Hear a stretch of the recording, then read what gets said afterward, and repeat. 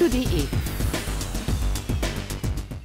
What's up guys, welcome back to Virtual Reality. Today I will show you a comparison between the 5K OLED and the 8K and 5K Plus.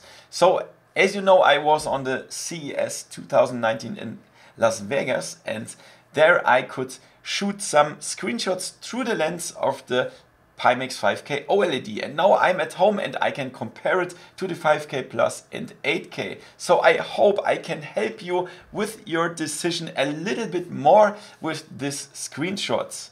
That would be great. My name is VoodooDE and I'm playing for you the newest and best VR games, and I'm testing for you the newest and best VR and AR hardware. So let's check out the comparison and let's go. Okay guys, check this out. This is a scene from onboard. I tried to take a picture of a wheel of this car here, of this Jeep. And as you can see, this is the Pimax 5K Plus. So everything seems to be fine, not much screen door effect. In the middle you can see the 8K. There's even a little less screen door effect. But check this on the right side. This is the OLED version. And as you can see, there are many single dots, and this is a screen door effect that is much worse than of the 5K Plus and 8K. So if you hate screen door effect, you really have to notice that. This is a normal scene. It's not very dark, it's not very bright, not much red colors. Red colors has the biggest problem. We will see this later. This is just a normal picture, and even here you can see the screen door effect very much. Okay guys, and here is something what I already noticed when I was at the CES. At red colors, so when there's something red or the environment is red or red letters, then the screen door effect is very bad, and you can see it in this case. Here we have the Pimax 5K, so red areas are pretty good. In the middle is the Pimax 5K, it's pretty the same. The problem is I filmed everything through my smartphone, through the lenses, so there is really no big difference between the 5K or the 8K. Also you see something here, but look at the third picture. This is the OLED version of the Pimax 5K, and there you see all the red dots, and this is this is very bad. So normally I don't care much about screen door effect because I'm a fan of big field of view, so screen door effect doesn't bother me very much. But in this case I instantly noticed it when I checked out the 5K OLED. So if you really hate screen door effect, check out this picture here. There is a huge difference between the OLED and the 5K and 8K.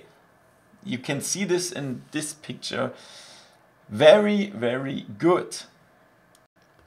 And this is the black values, guys. This is a huge advantage of the Pimax 5K OLED. So as you can see, this is the 5K Plus. All three scenes are from Beat Saber in a dark scene. So this what you see here should be dark black. So this is not black, it's like gray or something, bright gray. And also in the middle on the Pimax 8K, this is not black. So this is a very huge disadvantage of the LCD of the Pimax 5K Plus and 8K. So look at the third picture. This is the Pimax 5K OLED, and as you can see, this is black as it has to be. There is no bright gray or something. It is black, and this is a huge advantage of the Pimax 5K OLED. So now you've seen everything. You've seen the advantage and the disadvantage of the OLED version of the Pimax 5K.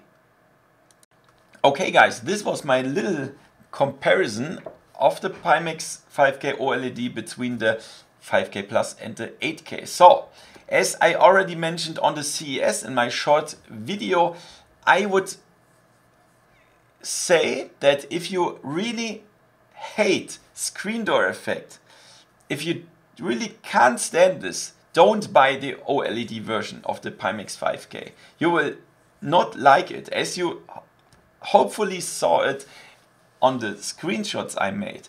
But if you want to play games like Elite Dangerous that are really dark, or Paranormal Activity, horror games and stuff, you should go for the Pimax 5K OLED, because it's so much more immersion if everything is deep black. It's a huge advantage. So yeah, I would make the decision depending on what you are playing on the headsets.